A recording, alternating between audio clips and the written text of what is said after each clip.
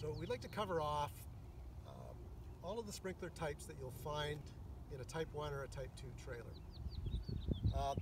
First of all, we've got the spikes, which we had in our closed loop system that we use. These ones are great perimeter protection sprinklers, great to be pounded into the ground. Protect the zone 1, the home ignition zone are really good. One thing I didn't mention before with the sprinkler is you have to be careful in how much you angle the sprinkler up. They can be angled slightly, but the more you angle it on the rotation, the tougher it is for the sprinkler head to come up sort of the hill here. The weight of the sprinkler head starts working against it, and the impact of the sprinkler here might not be enough to kick the sprinkler up. So just be careful when you're mounting these sprinklers. If you're angling them, make sure you're going to get complete rotation of the sprinkler. This is a 1-inch sprinkler. The large sprinklers come in a 3/4-inch version as well, a little bit smaller, put out very similar gallonages, a lot lighter. We have the 1/2-inch sprinkler spike as well. Again, perimeter protection, just not quite the length of stream that we're going to get, or the diameter coverage, but they're not going to use as much water either. So the choice will be up to you depending on what your water supply is and what type of coverage you require for your sprinkler.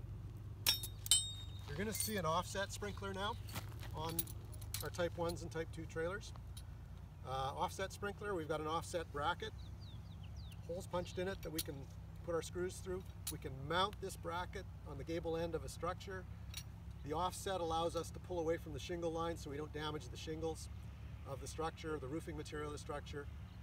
Get our sprinkler up onto a high area and start raining sprinkler down over the roof and the surrounding home ignition zone in the zone 1 area. They come in a 1-inch, they come in a 3/4-inch size, and of course they come into the 1/2-inch size as well, the smaller version. And again, the larger the version, bigger the gallonage, the bigger the diameter of coverage compared to the smaller ones. Of course, smaller gallonages, smaller coverage area. This one here has adjustable stays that allow us to control the sprinkler. We can actually set it up to operate as a 180-degree sprinkler or shorten it up as much as we want by adjusting the stays in here. We can convert it to a 360-degree sprinkler by lifting up the tab at the back, and it'll rotate 360 degrees.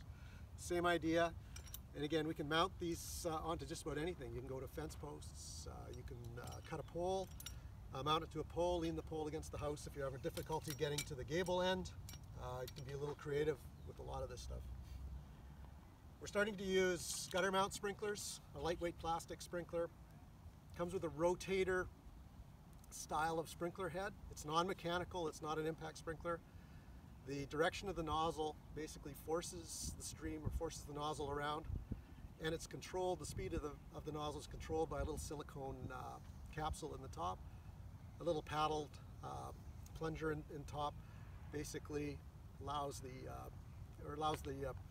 nozzle to act in a controlled manner. It kind of slows the nozzle down.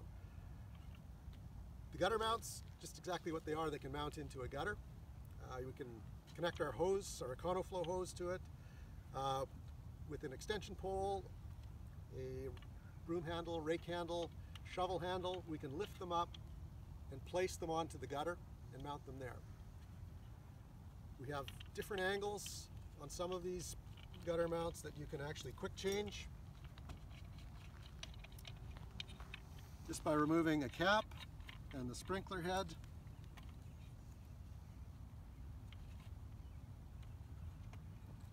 Helps when you put it on the right way.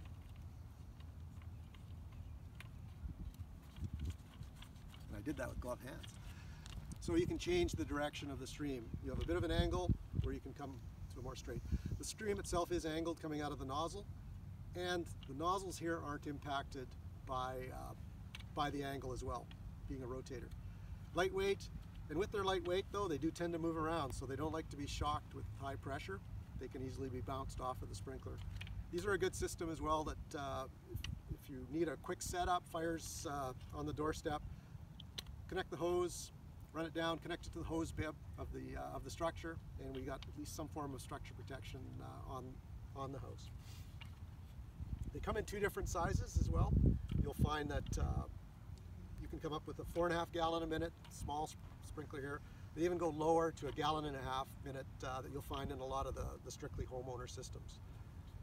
The newer version you'll find as well, they've got a plug instead of this quick adapt. You'll have to twist this out with a wrench, just for fire department use, because we're working with higher pressures. These tend to not hold up as well with higher pressures. The last sprinkler that we have is the rooftop sprinkler, the rooftop butterflies.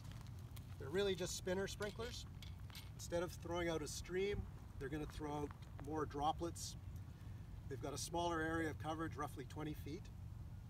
These sprinklers originally designed to be draped over the roof, so you'd have a sprinkler pipe on either side of the roof.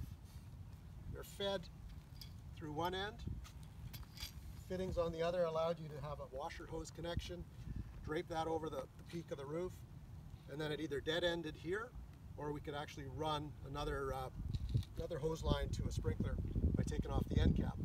But best just to run 2 sprinklers off of one EconoFlow hose, and then do a separate EconoFlow hose if you want to put another set on there.